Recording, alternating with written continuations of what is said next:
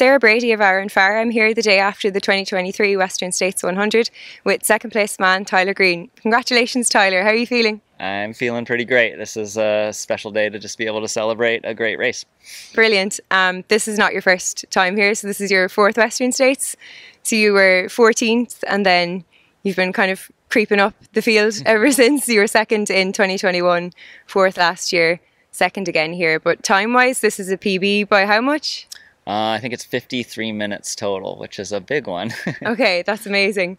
And do you think it's some changes you've made in your life? I believe you were stepping back from your teaching job. Has that helped to make room for you to train a little bit better? I think that was the initial intention, and then we had a kid, so that's changed that around a little bit. So I don't know if we have necessarily more time or not.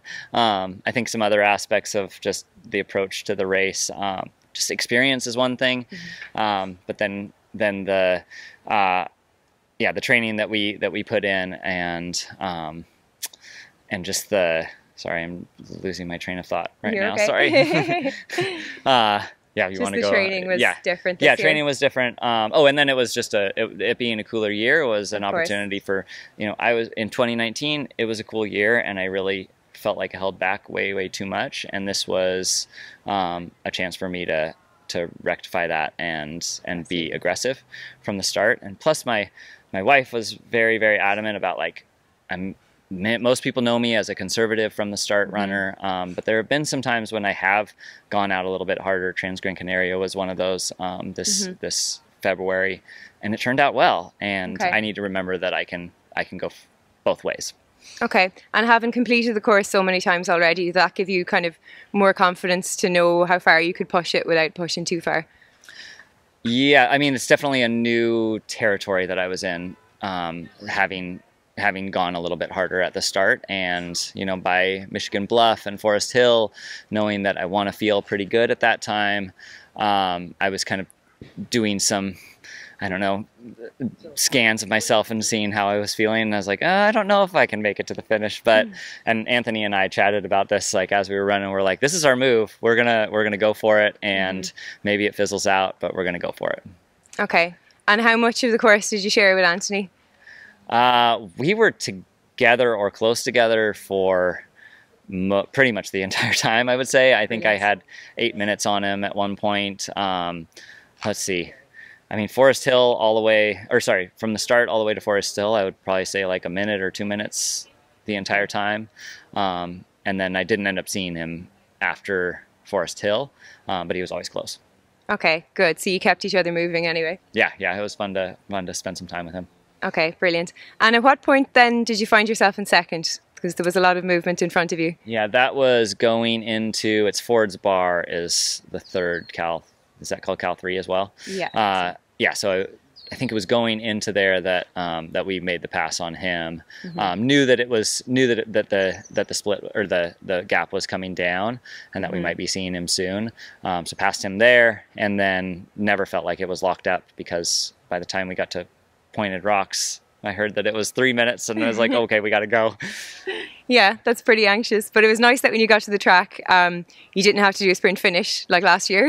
Yeah, that was my big mantra throughout that last climb was no regrets, no regrets, no regrets. And it's always been a goal of mine to climb to run all the way up to Roby Point. And besides, there's like those few railroad ties that just you can't really run, I would say. Besides that, I ran the whole thing, and I'm really proud of that. Yeah, okay, that's great. And you had a lovely finish line moment then as well with your family. Yeah, that was really special.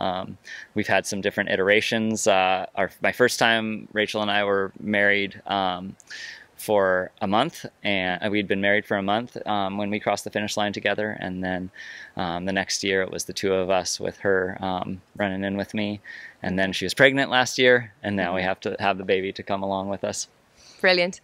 And what about next year then? Do you think you're going to come back, or are you going to pass the torch? Yeah, I'd really like to see Rachel run this, and Great. So that's my hope, is that she has an opportunity to. I'm not going to totally say no to it just yet, but yeah, it's hard. It's just this place feels like a family, and I think one way or another we'll be here to celebrate with everyone this just amazing event. Okay, you need some time to digest this one first, I'm sure. So in terms of this season then, are you taking some time out now, or have you any more goals? The big plan over the year was not just Western States, but Western States UTMB double. I think David Laney was the last one to go top 10 in both of them. So I'm halfway there, but there's a very big challenge ahead with UTMB. So For sure. I'd like to go for that and see if I can get in the top 10 in both in 1 year.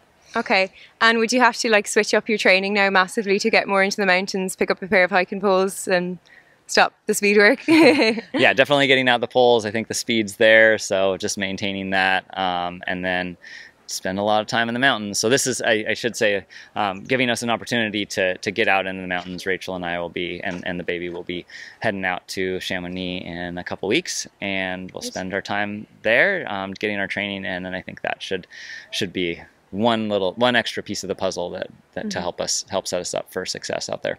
Okay, brilliant. It sounds like you're all in for a fun summer anyway. Yeah, definitely. So congratulations again, and thanks very much. Thank you so much.